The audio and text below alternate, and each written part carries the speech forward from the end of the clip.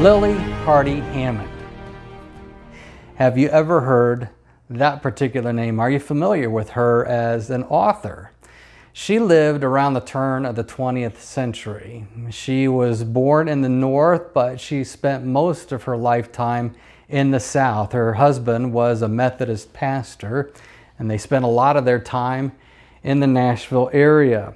Mrs. Hammond spent her time as an author raising awareness and going to bat for, even challenging the assumptions of the South regarding African Americans. And she was doing this long before the Civil Rights Movement. There's one particular novel, though, that she wrote in 1916 that has outlasted her work. So if you haven't heard the name, you will recognize what we're about to find out. She wrote a novel called In the Garden of Delight. And In the Garden of Delight is basically the chronicling of an older woman who is spending most of her time confined to a wheelchair. And so the novel is looking out at the world as she views the world and as she watches the growth of her son, her adopted son, and his fiancée. And in a moment in which she feels as though they are not confiding in her like she would like them to, she says this: "They have a right to their secrets and to their own lives. It's the right and natural way. I never repaid Great Aunt Letitia's love to her any more than she repaid her mother's. You don't pay love back, you pay it forward. The great aunts who raised me paid their love debt, not to their mother, but to me. And I've paid what I owed them to my son and his fiancée. And my son and his fiancée won't pay to me, they can't. They will pay it to children yet unborn." You probably heard it. This paragraph is the earliest known mention of the phrase, "pay it forward." Lily Hardy Hammond has been long gone, but that phrase lives in a 1999 movie of the same name, Pay It Forward. The idea is that kindness and favor that is shown to us is then paid forward. It's paid to the next person. Instead of repaying it back to the person who gave us the favor, we extend the favor to somebody else, and theoretically this chain just keeps moving and moving forward. Now, while that phrase may be no older than 1916, the idea behind that phrase, you probably have already guessed it. It's a much, much older. It's all over the teachings of Jesus Christ. More than once, Christ said something along the lines of, as you have been forgiven, forgive others. Pay it forward starts with Jesus. And of course, the favor that Jesus gives us, the grace that he gives us, can never ever be repaid because we are sinners. We can never make payment to God. We're never trying to get God to smile. We can't. It's impossible.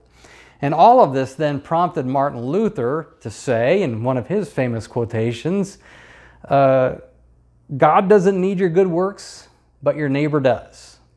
Again, same idea. There's never going to be a moment in which we can repay what we owe to Jesus, but we can extend the grace that he gives us to our neighbor.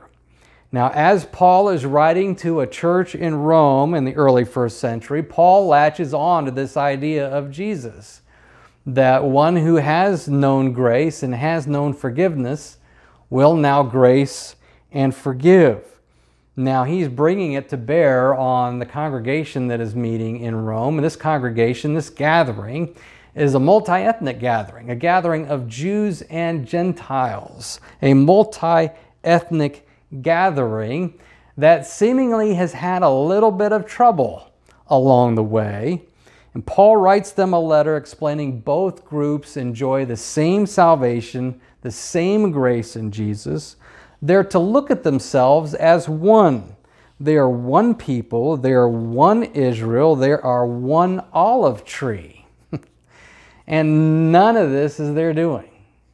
From the get-go, he's explaining to them that them coming together as a gathering, them being saved in this one salvation, they had nothing to do with it. This has all been done by Jesus. So if that's the case, if this is all of God's doing, then what's left? What's left for them to do? What is their responsibility if all of this is true?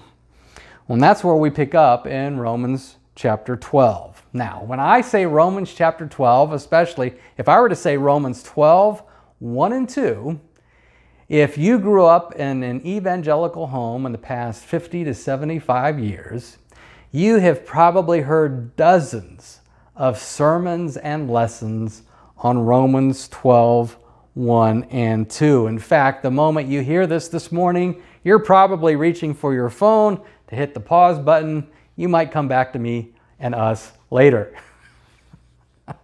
I get that. I understand that. This is the go-to verse. This is the go-to verse for youth directors everywhere when they want to get the kids all fired up for Jesus. This is the verse that helps bring out the self-sacrifice. You're going to spend your life serving Jesus. Well, that's how we preached it. That's how we taught it. By the way, that thought is here. But over and over and over again, we hear from this verse that this is about surrendering your life to Jesus. You want to be sold out for Jesus? You want to know what true worship is? Well, then you simply self-sacrifice. You become a living sacrifice for Jesus. Here is what Paul says, and these are his actual words in Romans 12, 1 and 2. Present your bodies as a living sacrifice, holy and pleasing to God. This is your true worship. Do not be conformed to this age, but be transformed by the renewing of your mind, so that you may discern what is the good, pleasing, and perfect will of God. Now, be living sacrifices. Don't be worldly. Dedicate your mind to godly thoughts so that you can obey. All this is Christian Ethics 101. But there's something else going on here. You see, Paul hasn't stopped talking about that olive tree in chapter 11. He is still talking about the one olive tree and the one salvation that we have in Jesus. And all of us who have been grafted into this one olive tree. That conversation is still going. You see, he starts off this paragraph, again, a lot of times this goes missing. Here's what he says. In view of the mercies of God. Well, what mercies? Well, the mercies that he just got done talking about just a few verses ago. Verse 32 of Romans 11. Here's what it says. We're going to start with verse 29. God's gracious gifts and calling are irrevocable. As you once disobeyed God, but now have received mercy through their disobedience, so they too now have disobeyed. He's talking about ethnic Israel here. Resulting in mercy to you, so that they also may now receive mercy.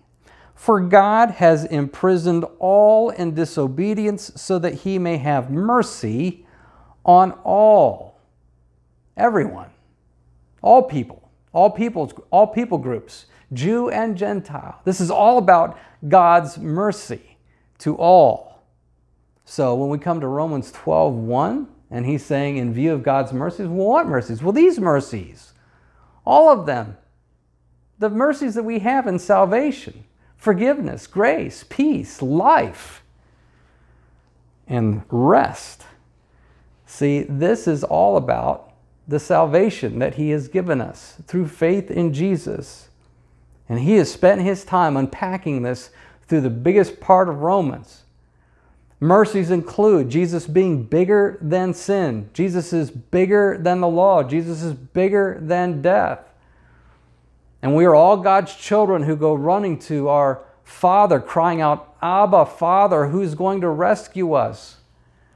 And these are all God's children who enjoy the blessings of what Christ has done, to the point where nothing will ever separate us from God's love. And so we get here, and he is saying, in view of God's mercies, he's been unpacking for us throughout this whole letter that he has been writing to this church in Rome. And oh, by the way, that very last phrase where he says, this is all done, so present your bodies as a living sacrifice, holy and pleasing to God. That is already accomplished. That's a statement of fact. He is saying this one salvation that we have in Jesus and what Jesus has done for us has made us holy, has made us pleasing to God. God's mercy and God's grace courses through the veins of this entire passage. So if we missed what he was saying, remember, he starts it off, in view of God's mercies. If we missed it, he's going to bring it up 4 more times. I mean, listen to this. Again, these are just phrases that have been pulled so that we can see them as they are. By the grace given me, here's what we do, and here's what I'm doing. As God has distributed a measure of faith, according to the grace given to us. And then he says, according to the proportion of one's faith. Now those phrases all occur as he's unpacking for us what it looks like to be this one body. But these phrases are going back to that original thought. All of this is because of God's grace. All of this is a gift that is to undeserving sinners, and God has done it anyways. Is it any more clear that all the things that we are being called to do in this passage are the result of God's grace in our lives? It's just grace, grace, grace, and more grace here. Presenting our bodies as living sacrifices is the result of what God has done for us in his grace. And we present our bodies as living sacrifices because we have been made holy and we have been made pleasing to God in his grace. It's all because of what God has done in his mercy. And this grace that we've been given is aimed not back to God. Remember how we've been talking?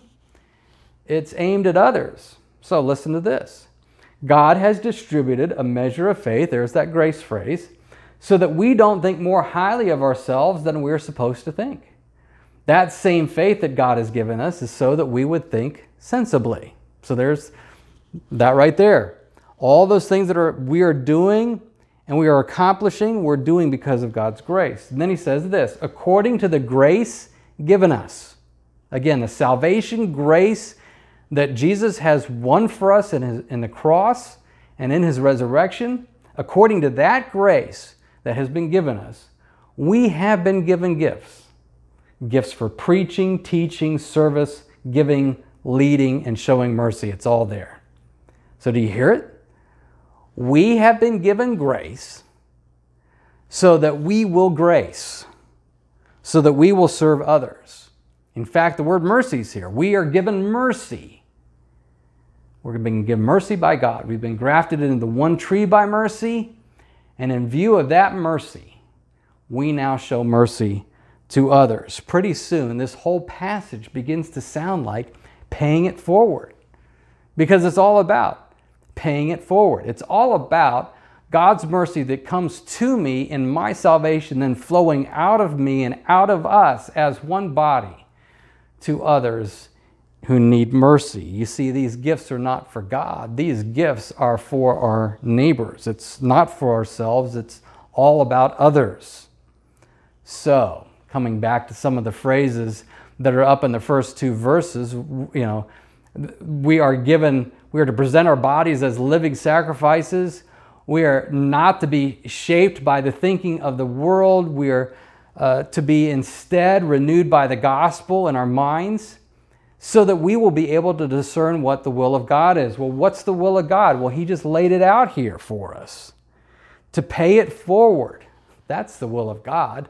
To present our bodies as living sacrifices and not being shaped by the me first thinking of the world, but instead being shaped by the gospel. That's the will of God, and it shows itself as we, as the one body, go about our preaching, teaching, giving, showing mercy, all the things that he lists here. That's the will of God for us. Again, there's a lot of thinking about the will of God out there. It's spelled out for us here. We don't have to be thinking all the other things that we're thinking about. It's explained to us what that is in this passage.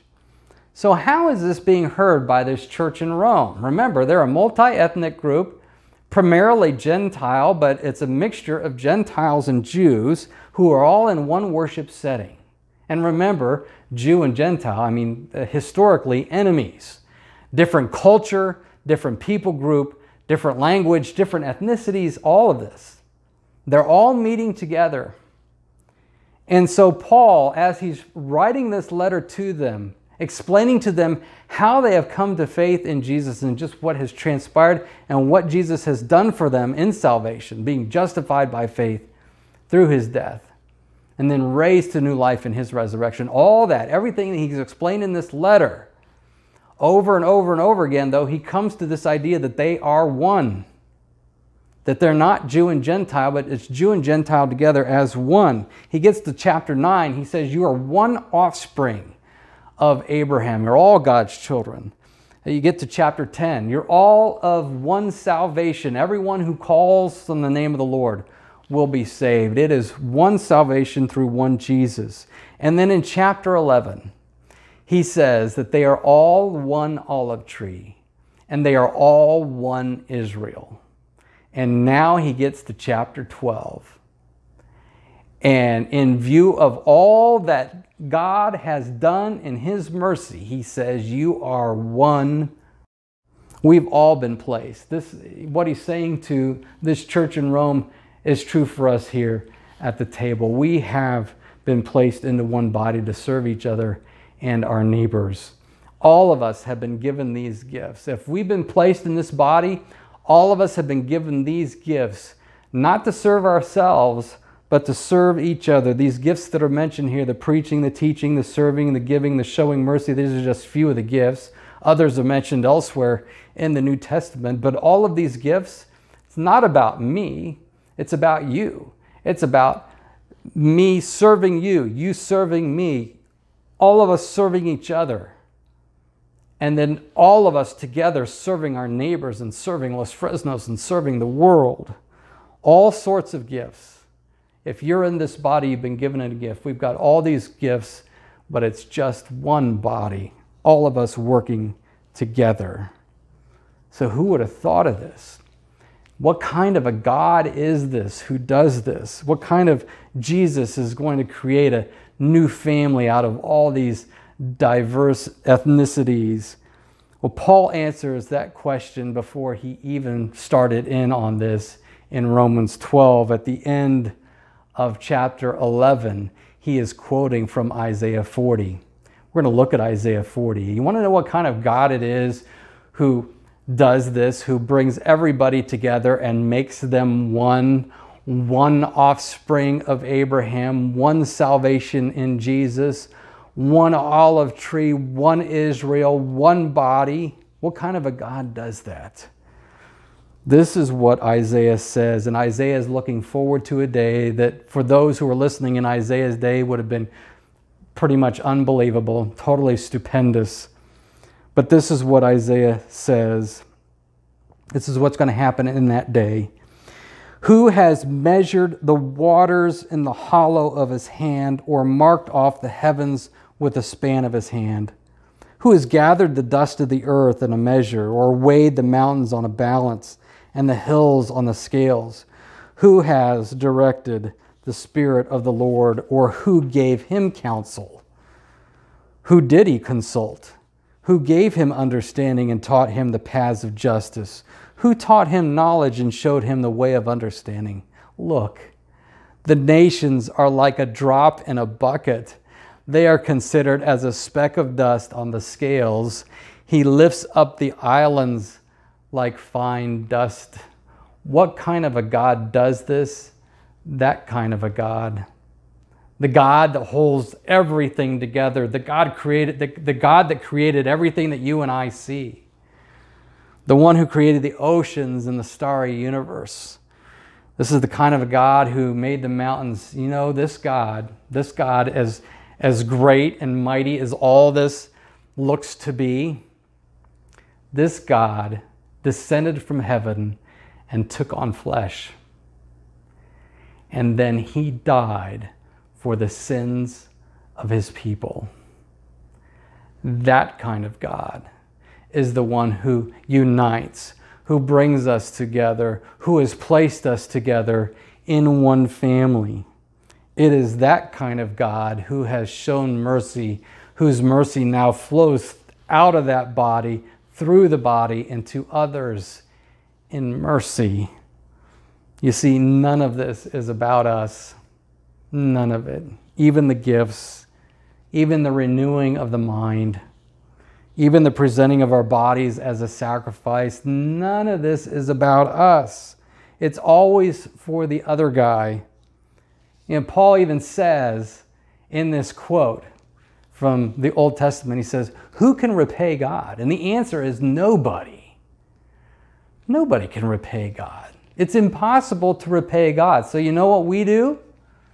Instead of paying God back because we can't, we simply shovel his mercy that he's given to us forward to the next guy.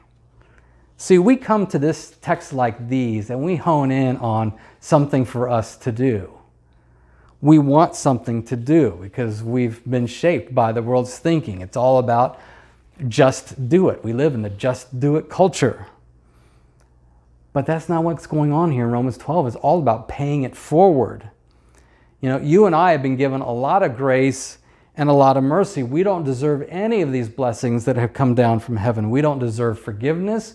We don't deserve grace. We don't deserve salvation. We don't deserve peace or rest. We don't deserve any of this. But we've been given mercy so that others will know God's mercy. You see, he's all about building that olive tree through people. Remember we talked about grafting in branch after branch onto this big olive tree. He's all about growing his kingdom and expanding his kingdom through people, through the one body.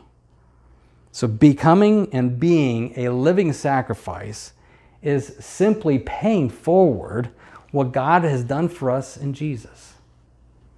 And that sacrifice is real. There is a monument east of London at a place called Three Mills Green. Now that monument was built decades ago. It's a picture of two hands, a sculpture of two hands that are clasped together.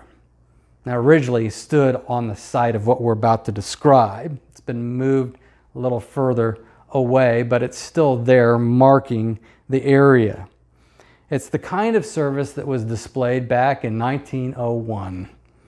1901 at a London distillery, which is near that monument, the plant manager and some of his workers decided to check out a well that was promised to provide much needed water.